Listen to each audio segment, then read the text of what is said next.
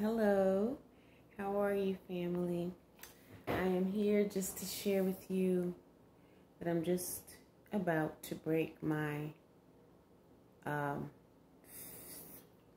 65-hour dry fast. Let me make sure it is 65, 2, 4, 5, 6.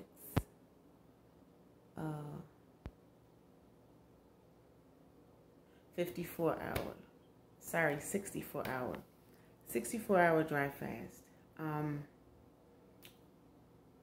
I want to just give you an idea of why I dry fast.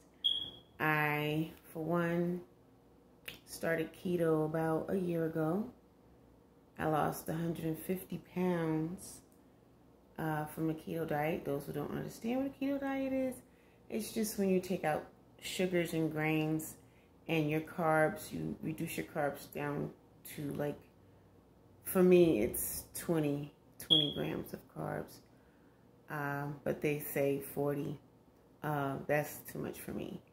And you eat a lot of meat and fat. You can have vegetables and fruit, sugar, like very low sugar fruits. So you're taking the sugars out, cane sugar, and you're adding substitute sugars like erythritol, stevia, monk fruit, things like that on a, as need be basis, as far as needing fruit or needing some type of a treat.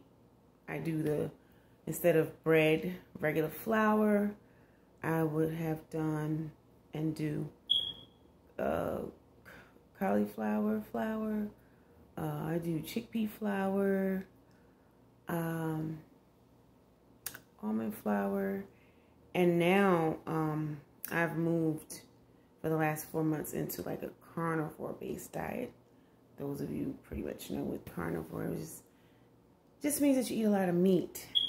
Meat, mostly meat. But for me, I'm, I guess, what they might call ketovore, because I do eat fruit. I might have a third of a piece of banana cut up in some milk, grass-fed milk or A2 milk. So I have like about 51 pounds to get off. In between all of that, dieting and changing of my diet, way of life, I fasted. I dry fasted frequently.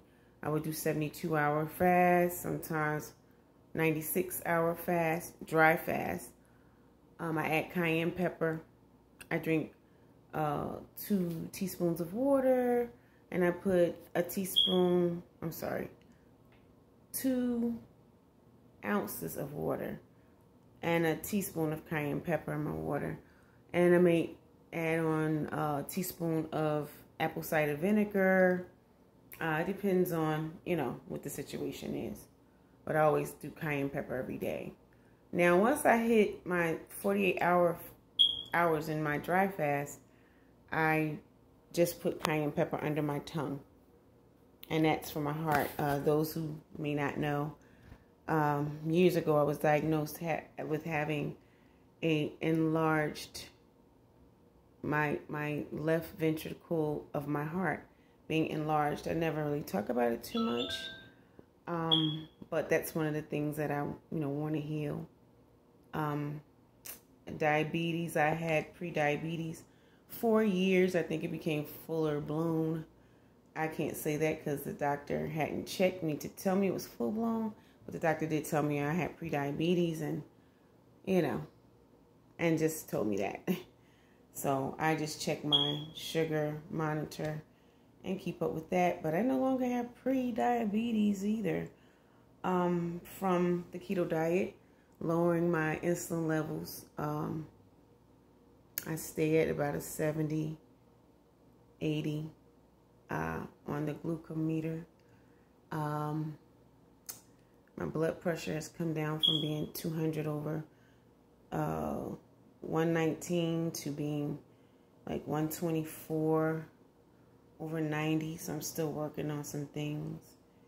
So I'm still like, I consider myself, I'm 50 pounds overweight. So I work out. I hit the trampoline. I hit the rebounder.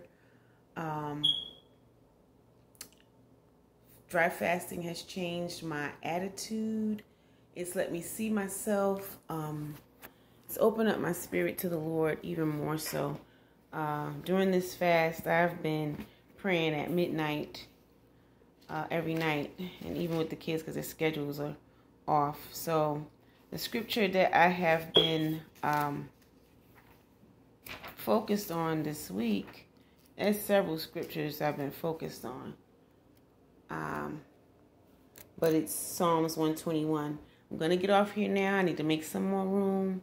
But listen, be blessed and join me in dry fasting. See what your body can do. Dry fasting is miraculous.